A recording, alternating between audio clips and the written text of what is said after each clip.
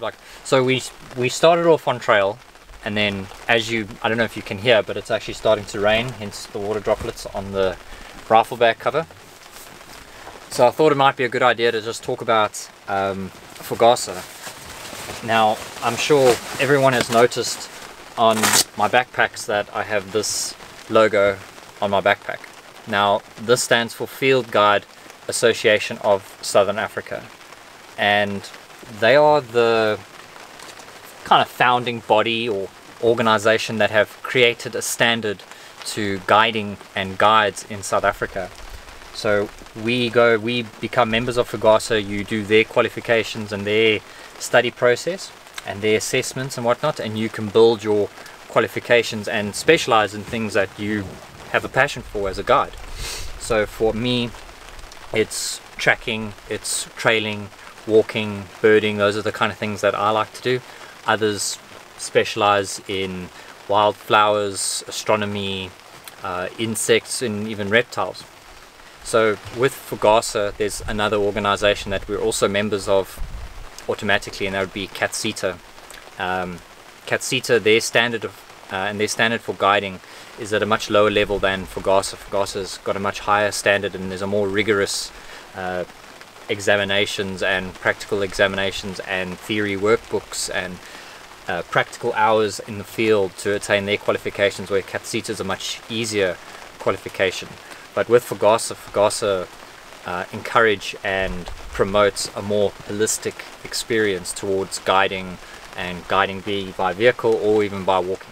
One advantage for FGASA with their different levels of qualifications, because if you want to reach to the top, you have to go through each level to get there, and it causes, or it makes guides become not lazy. It causes them to push themselves to attain these higher qualifications and get more practical hours and write their exams and push themselves higher and higher, and the higher you get, the more employable you become, the more valuable you become as an employee for big companies and big lodge owners.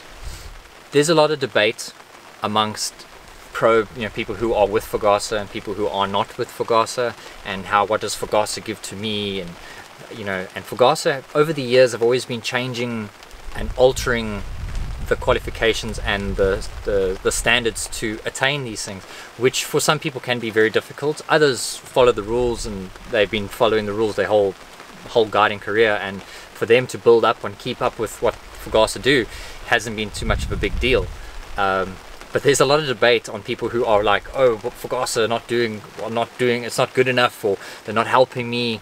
I believe that FGASA is a good thing, and at the moment there's no other organization that competes with FGASA. So if you want to be a professional guide, then you have to go through FGASA. So with FGASA, I've been with FGASA for the last 11 years. I was a student at a training provider. Got my level 1 back then, which was called level 1, 2 and 3, and it's changed over the years. But over my 11 years I've achieved my FGASA level 3, or professional field guide. I have finished my professional trails guide, which is the halfway mark between being a normal trails guide and a special knowledge and skills, or SKS dangerous game guide. I'm a track level 2 and still doing lots of tracking to attain higher and higher for that. And because I'm a level 3 and a professional field guide, I've specialized also in birding. What you call an SKS birder, particularly only for the savanna biome, which is the predominant area that I guide in. And all of these things can be attained by and achieved by any guide. It's just, you've got to just put in the work. You got to do your drives, and between your drives or your walks or where you work, you've got to put in the extra time. You've got to go through the steps if you want to attain certain qualifications or attain a certain level in the guiding community. But basically it all boils down to one thing. We're all very passionate about what we do. We love being out here and doing this stuff, and you just got to go out there and have fun. If you don't have fun and you don't enjoy doing this, then you're not going to grow.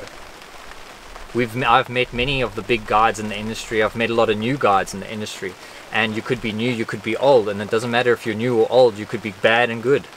It just depends on your passion and depends on your morale of what you want to achieve out here. But also not only achievement, but like I said, it's about having fun. Go out and have fun. And I love my tracking. I love being put out in the bush, go walking for hours, sweating under the sun, and you know, tracking and scratching my head and getting all frustrated. It's part of the thing I love about being out here.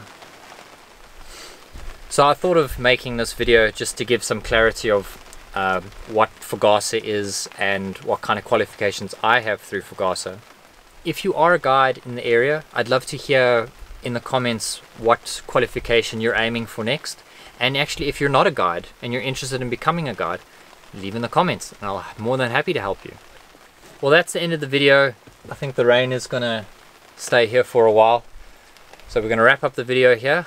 I hope this helps. Let me know, and I'll see you folks in the next one. Take care. Cheers.